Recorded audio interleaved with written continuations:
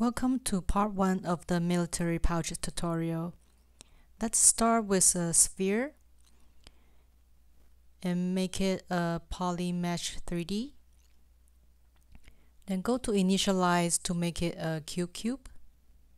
Turn on the floor and identify where the blue line is, which is the Z forward.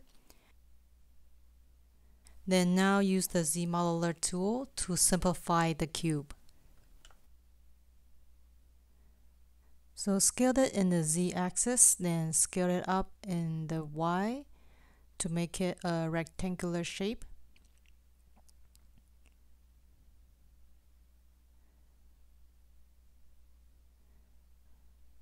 Now turn off the floor and hold on Ctrl Shift to drag a copy, and then one more copy. We need 3 in total.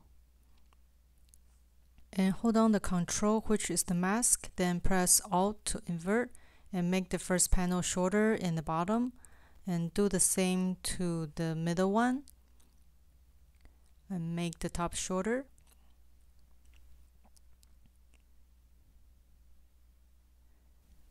And then use ZModeler to delete the top face. Well, we need to do it to the bottom as well. And turn on double so we can see it better. Now we need to bridge the bottom 2 open holes.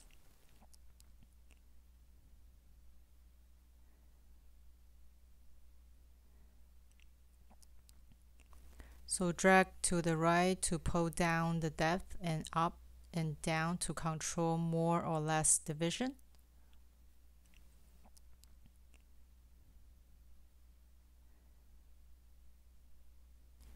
And do the same to the top 1 holes. Give like 6 divisions. Okay, so now we got the basic shape. I just want to work on half of the model, so isolate half of it and then delete it.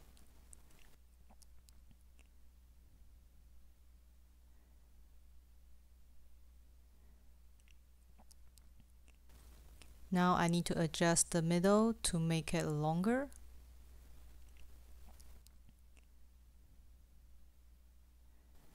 Another trick is to use slice curve. It's an easy way to create a polygroup. Also add an extra division where you need it.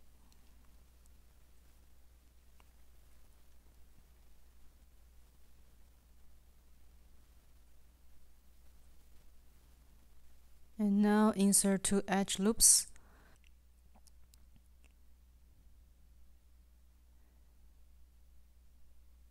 So we use the Q mesh, snap across to the other side.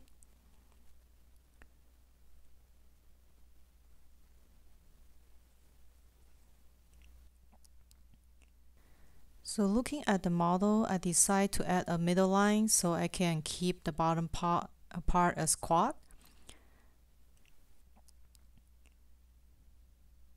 Delete the bottom faces, then I will use bridge edge so we got a little more control.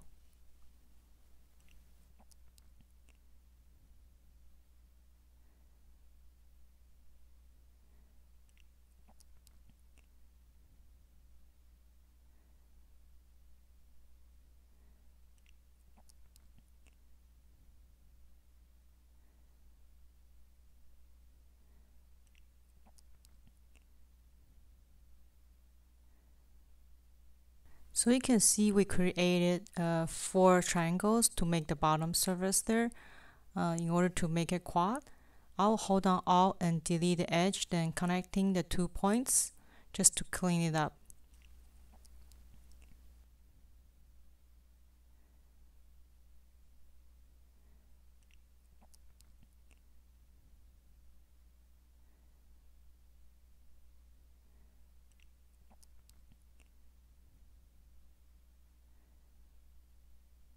Now do a mirror and well, just to have an overall look of the piece.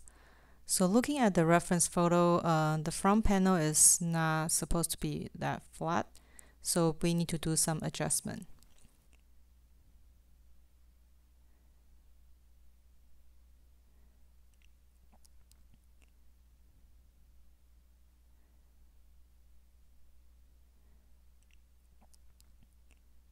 Now I got the overall shape I want. I will insert an edge loop to hold the shape better.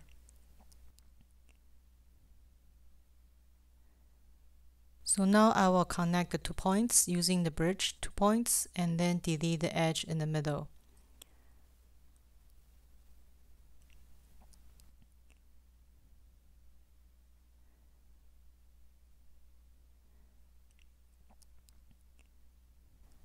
I'll insert another edge on top of it and then bridge and delete like before to clean it up further.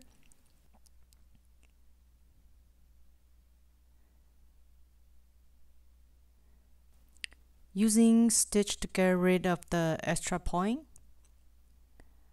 Yeah, I like to have a clean topology.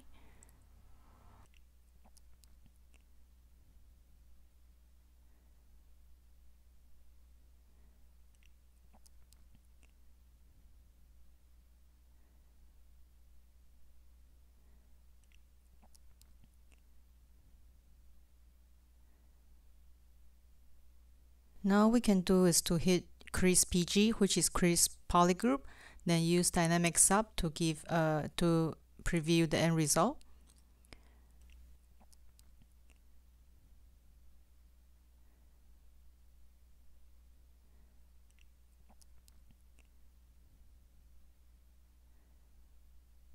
So now use slice curve to make a cut near the top. We will add some thickness near the area later on. And now do a group by normal, hover over a face and poly group, then poly loop. So we can create a different poly group around the edge of the pouch. Not because we have a different poly group, we can use Q mesh to create a little bit of lip around the edge. And now hover over the edge and then hold down Alt, select Insert to remove that additional edge around the lip area to keep it clean.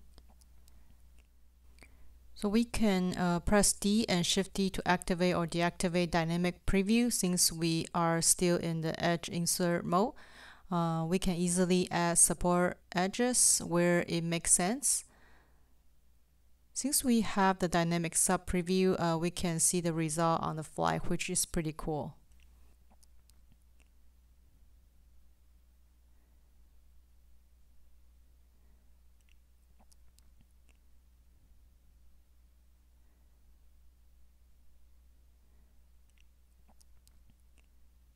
Now just play around with the crease level and the smooth sub D value to tighten the bevel edge a little bit.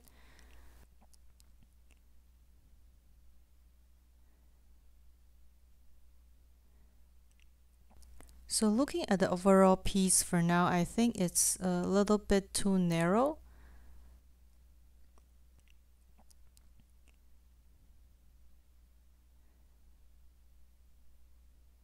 So hold down Control Alt and then select the edge since it's symmetry, and then just select the gizmo to widen the whole piece up a little bit. Then do this same thing to the thickness as well.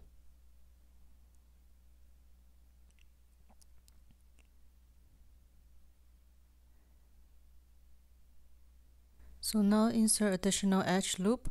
We need that for Q mesh, the top surface.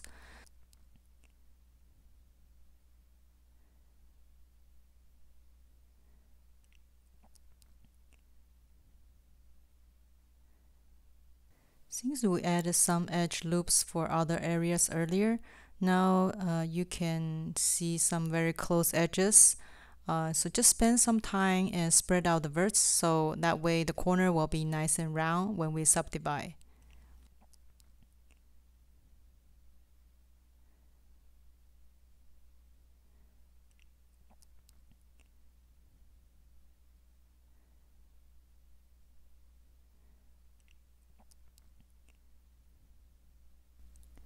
The last step for the part 1 tutorial is to add some extra divisions for the area that doesn't have enough resolution. That way we'll have a more even resolution across the whole piece.